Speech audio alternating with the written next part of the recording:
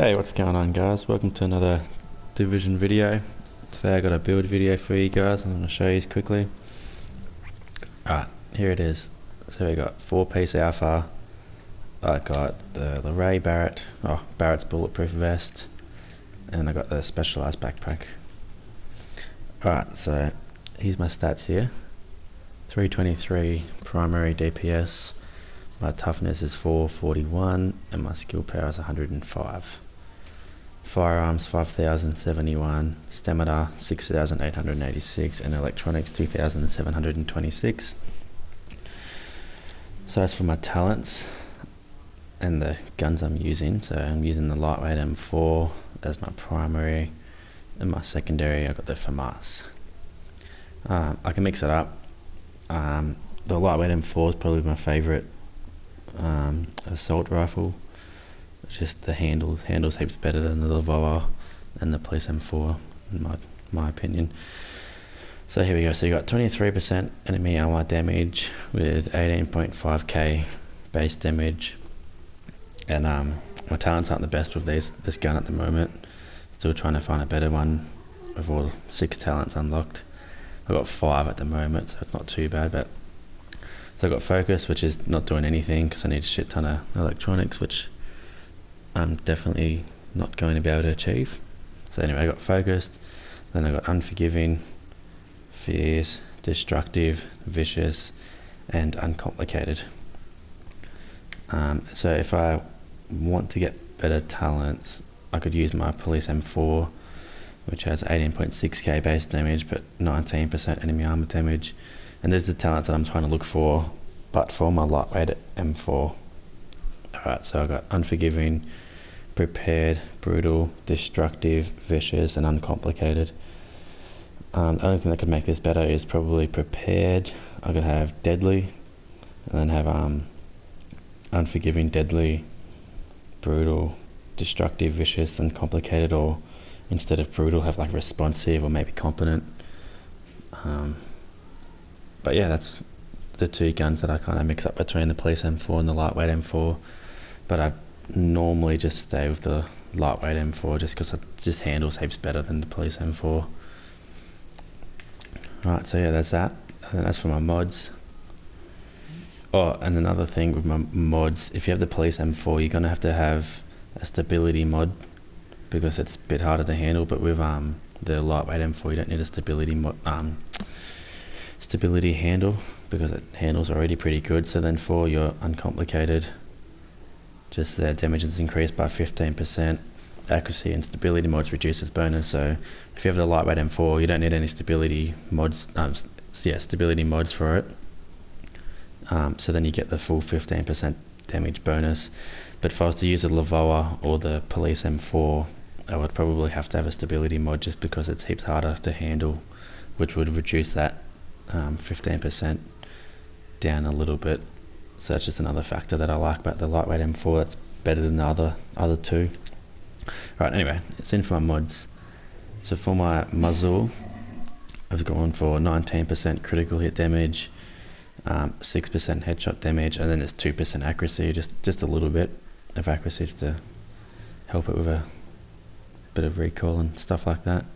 And then for my underbarrel, I got again 19% critical hit damage, and then 4% optimal range. I think optimal range is pretty good for an assault rifle to have because you want to try to do your damage sort of from a little bit of a distance. So yeah, optimal range is pretty good for that. And then 2.5% stability. It's also pretty good. Then my magazine, I got 109% magazine size, which puts me at 62 mag size. Then I got 4% critical hit damage and then 4.7 rate of fire. That's a pretty good mag. And then for my hollow sight, what do we have? We got 7.5% critical hit chance, 2.5% stability, and again 4% critical hit damage. I'll try to stack as much kind of critical hit damage as I can. And then I just got the 7.5 critical hit chance. I could go another critical hit damage one or headshot damage if I really wanted to, but because I'm not using Savage gloves, the critical hit damage, critical hit chance, works pretty good there. Right, so this Barrett's bulletproof vest, this is what everyone's kind of looking for, and for good reason, I guess. If you want to get it, everyone kind of knows Lexington Event Centre, just farm the shit out of that. I got heaps lucky with mine. It only took me 3 goes to get it, so I was cheering about that. It's pretty good. Only thing, increased kill XP. I could have ammo capacity. Definitely prefer ammo capacity instead of increased kill XP, but whatever. Anyway, so no skills on cooldown increases your skill bar by 10%. So that's a fair bit. So if you go into a fight, you pop a heal or pop a pulse or whatever, it's going to be stronger if they're both there. 1 skill on cooldown increases damage by 5%. That's awesome, because whenever you go into a fight with someone, you know, you boom, pop your pulse, fight for a bit till your health goes down, boom, pop a heal, and then when you do pop that heal, and when your pulse is on cooldown, so you have 2 of them on cooldown, it increases your armor by 10%. So that is just ridiculous. Like that's such a good talent to have. I recommend anyone, if they have the Barrett's bulletproof vest, to definitely put it into a build, because yeah, it's amazing. It's awesome. And I got protection from elites, armor, of course, just roll armor, and then like I said before, I'd rather have not increased kill XP, and the ammo capacity definitely be much better. And then my 2 mods, it's got a stamina mod and a firearms mod. Armor, and then firearms is armor as well. So yeah, there's that. So yeah, definitely try to look for one of these. Definitely worth having. Alright, moving to my mask. So there's my Alpha Bridge mask. 967 armor, that's pretty good. I think that's pretty high. And then I've got 3.5 critical hit chance. So that's pretty good. I think the max is 4. You can get 4 critical hit chance. So but still 3.5, that's still good enough for me. And enemy armor damage in 1.5 is awesome now, because it actually does something to players for PvP and also for PvE. So either way, enemy armor damage on your mask is like a must have. That's awesome. And I think 9%, I think that's the highest as well that you can get. And then again, I got a stamina mod with just armor, just the same old. And of course everyone knows what Alpha Bridge does, so if you have 2, set bonus gives you 100% health regen, 3 gives you 5% weapon damage, and then 4, if you have a primary and secondary weapon of the same category, they both gain all the unique active talents. So everyone knows that. So for my Alpha Bridge knee pads, once again I've got armor, and then I've got shock resistance and 12% enemy armor damage. Definitely try and get enemy armor damage on your knee pads as well. That's also a must, I'd have to say. And I'm pretty sure 12, I think that's max. I don't think it's much higher than 12. Pretty sure it's the highest. And then just armor. And then the other 2, wasn't really too fast with the shock and burn. That's just a nice little handy thing to have. And then what do I got? So I got another stamina mod with armor, of course. And then my performance mod is 6% first aid self-heal. So there's that. On my holster, pretty good holster, just what's that, 1224, 1259, 1166, that's not too bad. Electronics could be a bit higher, so electronics was in the 12, that'd be almost god roll. And then just armor for your holster. And then again, I just got a performance mod slide as first aid self-heal. My gloves, Alpha Bridge gloves, you can run, if you want to, you can run Savage gloves. So these are my Savage gloves here. Assault rifle damage, critical hit chance, and critical hit damage. That's what you want to look for if you're trying to find Savage gloves. 16 and 6, that's the max that you can get. Assault rifle damage, I'm pretty sure I can go a little bit higher. But yeah, that's like god roll there. That's what you want to be looking for Savage gloves. So if you want to run Savage gloves with this build, you run Savage gloves and then you chuck on an Alpha Bridge backpack. So then boom, there you go, you can run that if you want. So you have the Barrett's bulletproof vest, Savage gloves with 4 alpha. But for now, where is it specialized? I'll get into that in a second. So yeah, for now I'm just using this, 4 alpha with the specialized backpack. Yeah, alright, so here we go. So we got assault rifle damage because I'm using the lightweight M4. 1260 firearms, I'm pretty sure that's close to max, pretty sure that's up there. 5% critical hit chance, I could get to 6, but 5 still plenty, and then 16% critical hit damage, that's max for that. So yeah, that's that, that's my gloves. Now my specialized backpack, the reason why I'm using specialized backpack is because it adds 200% of firearms and stamina to skill power. So that's awesome for me, so I can run a booster shot. Yeah, that's the only reason why, so I can run a booster shot. So there you go. So then it's got armor and burn resistance. Obviously, instead of burn resistance, I'd way prefer to have ammo capacity, because now, like, my magazine, it's only holds like 800 bullets, which is alright, but I'd definitely rather have magazine size. No, that's not right, not magazine size. Ammo capacity, that's the one I was looking for. Yeah, I'd rather have ammo capacity for my backpack. And then for my mods, I got a stamina mod. I just got armor, of course. Performance mod slot, 5.5% first aid self heal, and then 5% first aid self heal. Alright, so there you go. There's my build rundown. Just check these quickly. Let's see, what do we got? So critical hit chance 31, so that's good, nice and high. Critical hit damage 87, that could probably be a bit higher, but with assault rifles, I don't know, I think that's not too bad.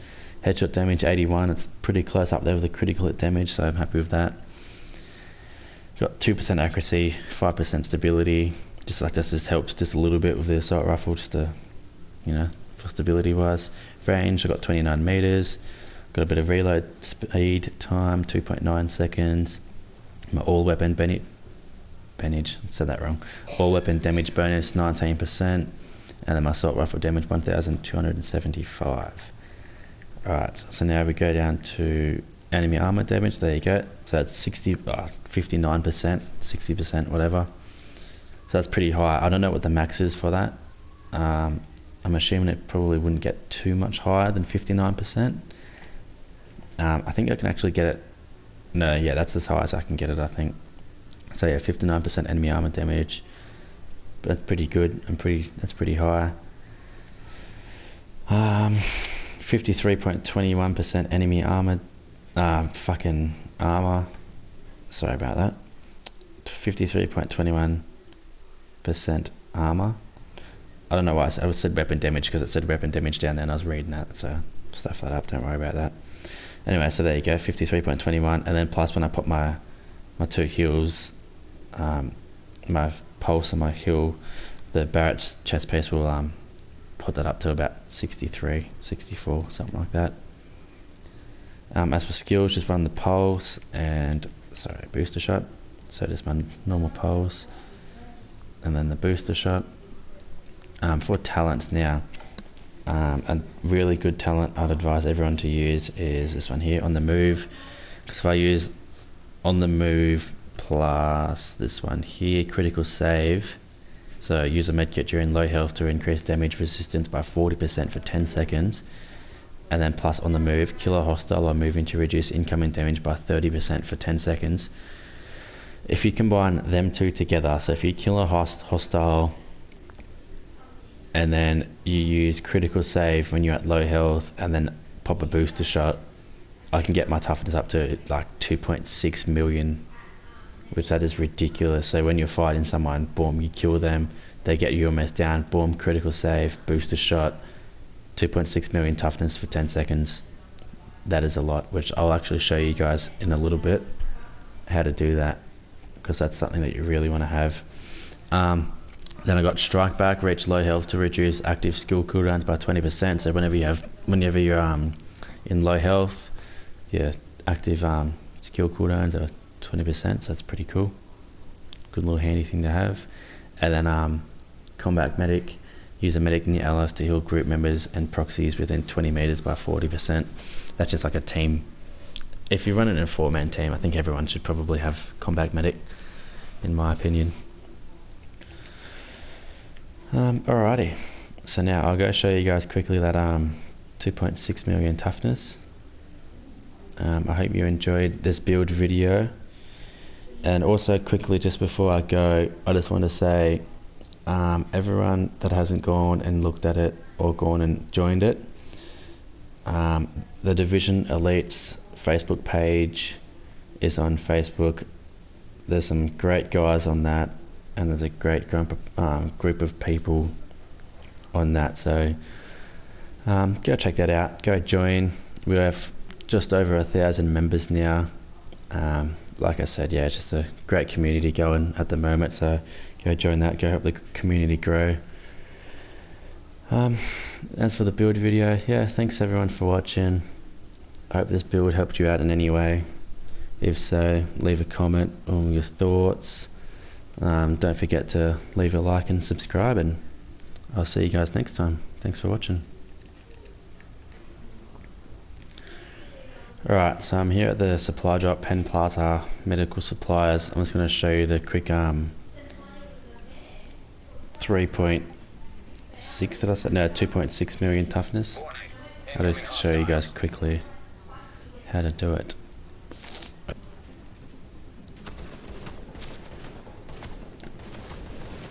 Bit better if he wasn't shooting me with just a pistol.